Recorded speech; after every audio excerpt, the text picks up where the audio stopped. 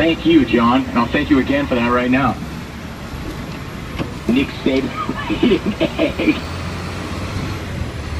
All right, then. Let me ask you something, clones. I ask you this hypothetically and rhetorically. Would you rather me just kind of rant on about things? Because I've got other things I can rant on about. Or would you rather me indulge them with that type of thing? I don't care what you think. Let's go to the phones. John in Little Rock. Larry, I'll get to you, but I do have a deal. If you're on hold as Parody Larry, and somebody has a parody about you, Parody Larry, they go first. John in Little Rock. Hey, John, what's up? What's up, Rome? Been a long time. My radio didn't have the show for the last 3 months. It was like dead for my life.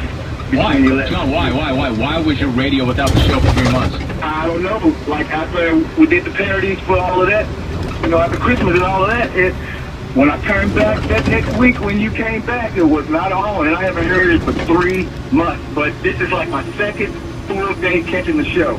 And I love it. Thanks. Larry. Your parodies come from under. Gorilla balls, they smell like thunder. Your parodies come from under. Gorilla balls, you better let them go. Yo, I will listen to this for sure one day. And I heard something that Larry had to say. He talked about Matt and that other guy.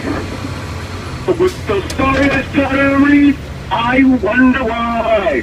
Because your parodies come from under. Gorilla balls, they smell like thunder. Your parodies come from under.